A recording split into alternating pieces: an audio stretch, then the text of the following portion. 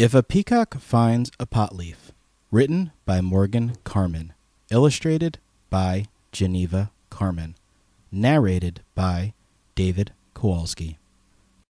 One day, Peter the Peacock was feeling a little sad, so he decided to take a walk. But today was different because as he was going for his walk, he discovered a strange leaf in his path and wondered what it was. He scooped it up in his beak and carried it off with him to find his friend Benjamin Beaver.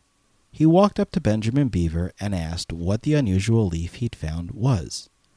Benjamin told him it was known as medical marijuana, or cannabis, and it was a very useful medicinal plant that he himself, in fact, used to help him with his chronic pain from working so hard on his dam.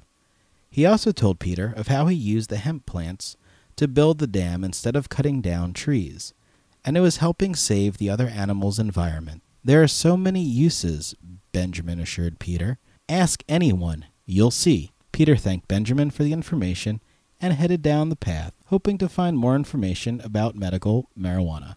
After he passed the river, Peter came across an old owl sitting on the branch with a small white stick hanging out of her beak. She told him her name was Ophelia, and that she had glaucoma which hurt her eyes and made it hard to catch food at night. Then she explained that rolled in the stick was medical marijuana. "I am so thankful now that I have medical marijuana. I don't know where I would be without it," Ophelia admitted. Peter said goodbye and continued on his path.